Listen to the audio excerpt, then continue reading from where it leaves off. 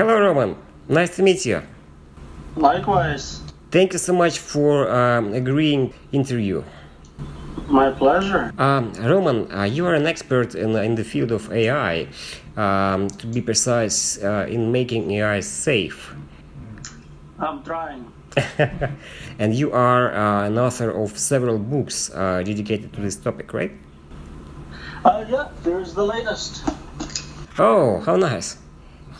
Thank you so much. We will leave links in the description to purchase this book. I am a graduate student of Florida Atlantic University in the field of computer science. So I am a little bit familiar with researches in AI field are going on right now. But, these pieces of information, comparing to your knowledge, make me feel that AI will never be a separate entity which can identify itself, which can have its own will, its own thoughts about its purpose. So in my opinion, they are still a number of sophisticated statistically analyzing scripts which perform some decisions on the information they've seen before. So am I right or not? So it's an open problem. People disagree. You have an opinion based on what you experienced, what you studied. I have a different opinion in this case. Only future will tell us who's right. It seems to me, at least from recent progress, that we are getting much better at emulating a lot of capabilities of a human brain. Artificial neural networks are simplified, but they are simulations of what natural neural networks are supposed to do. So if we continue at the same pace, you project those trends forward, both in terms of available computation, data sets, it seems like we might get to human level performance. Now again, people disagree on how soon it will happen. A lot of different curves converge around 2045. Some people with insider knowledge recently have made very, very strong statements, 7 years, 5 years. I don't know what they're thinking or if they know something I don't know, but I wouldn't be surprised if in 20 years or so we had human level performance. How interesting.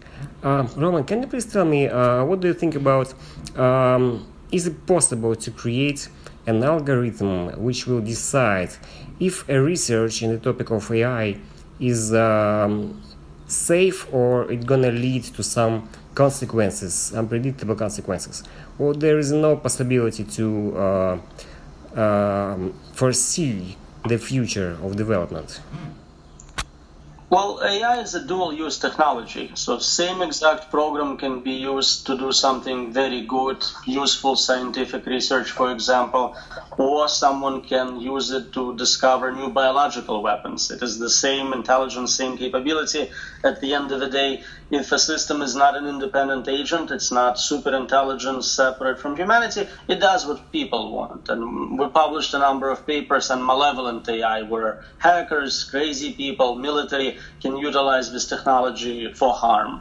If it's an independent agent, then the question is how well it is aligned with what people want, interests of humanity. And of course, again, it could be equally capable, but decide that we are not very important for whatever it's doing. Do you believe that we should create some additional agreements, additional maybe even laws to protect humanity from these kind of researches? Or we can apply existing laws, maybe from the weaponry domain or something like this, to protect the people? So there is a lot of interest in governance of AI and ethics of AI, and I participate in a lot of those efforts, but I'm not sure I'm very optimistic about how successful making something illegal in this domain can be. If you think about previous examples, spam is illegal, computer viruses are basically illegal, but it doesn't seem to make much of a difference. You can look outside of computer science, whether it's drugs, prostitution, murder, we don't have any shortage of that as well. So while it makes you feel good when you say, no, it's illegal to do dangerous intelligence research, if you can do it on your laptop somewhere outside of the US, doesn't impact anything. True, true. Roman, in one of your interviews, you mentioned that it is generally possible to create an AI which can be able to run a company. So, do you think that this can be extended to a government level so that AI could at least help to run some of the governmental departments at least? And what kind of government it would look like? Maybe some kind of Project Venus, like research-based economy or something else? So it depends on how much respect you have for human government. Some people may argue it would be better not to have one to begin with, so it's easy to automate, just replacing them altogether. For the system to be a good governor, it has to understand what people want. So that's, again, the value alignment problem, getting AI to completely understand human model, group dynamics, public policy. It seems like it should be possible to the same level current political leaders do it, whatever they are crazy dictators or incompetent bureaucrats. It's not a high standard. Running a company is all about making money, so there is a single thing you can kind of look at the progress and go, okay, I'm making more money, so I'm doing better. With politics, with democracy, you always kind of 50-50. Half the people hate you, half the people love you. So if you make random binary decisions, you're going to do as well as most politicians. So I'm not sure it's a hard standard. Now, doing better than human representatives, now that's a challenge, and we are not sure what better means. Is humanity still in control, or is AI now making decisions for us and says, okay, you guys don't like it, but donuts are bad for you. Donuts are illegal, everyone gets a carrot. Is that an improvement? A healthier society, people live longer, but not sure that's what we want. Roman, I'm building a company which is producing drones and software for drones, and my company will rely a lot on AI to make them safe, for public, for property, for not to destroy anything. Do you think there is a way to make balanced technology with today's achievements, today's capabilities of processor power, of some AI models, to make this kind of entertaining stuff, robotic stuff, safe enough for public? So you said the word enough. That's the, I think, important keyword. We can make things which are safe to the level we are comfortable with.